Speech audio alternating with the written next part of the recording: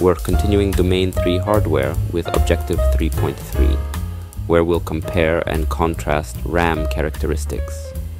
Think of RAM, or Random Access Memory, as your computer's super-fast temporary workbench. Data is loaded here from long-term storage for the CPU to work with. The bigger and faster your workbench, the more efficiently your computer can operate. Let's start with RAM form factors, which is just the physical size and shape of the memory module.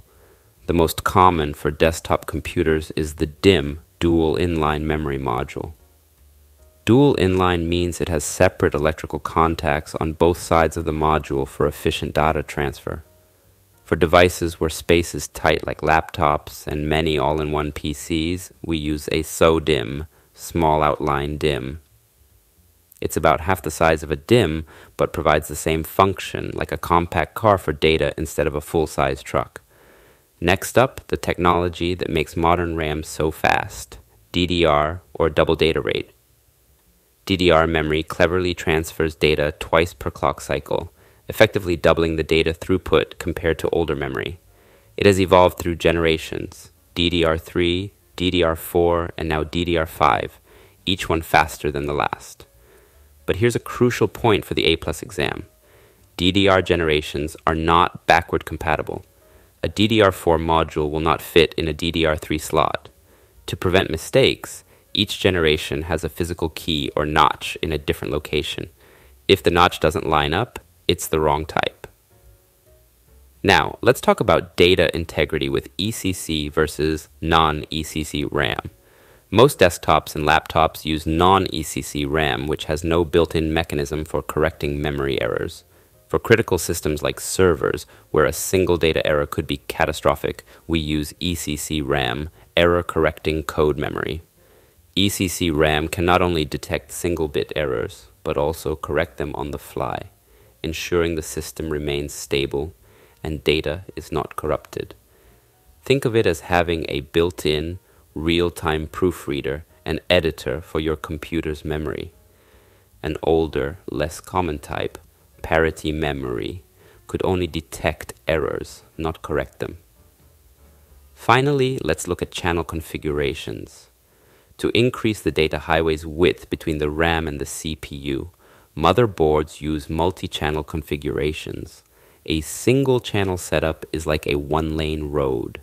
Dual channel uses two memory modules in matched slots, creating a two-lane highway that doubles the memory throughput. Many systems also support triple channel or quad channel for even more bandwidth. To take advantage of this, it's essential to install memory modules in pairs or sets, and motherboard slots are often color-coded to show you which ones to use for a multi-channel setup.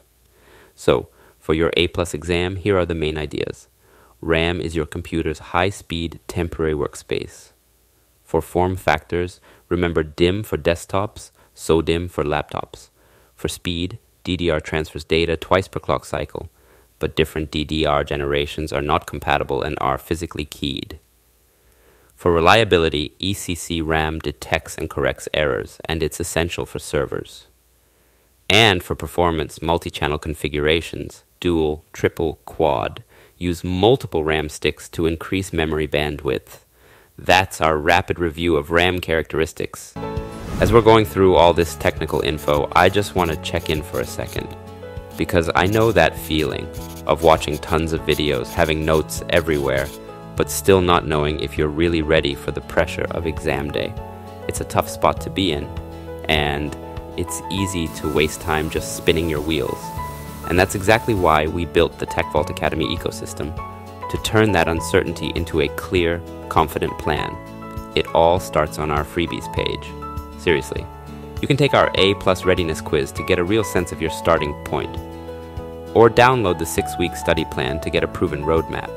Then, when you're ready to master the content, we've got the toolkit, our comprehensive practice exams, the brand new A+ flashcard decks for active recall, and our famous last-minute review slides to lock it all in.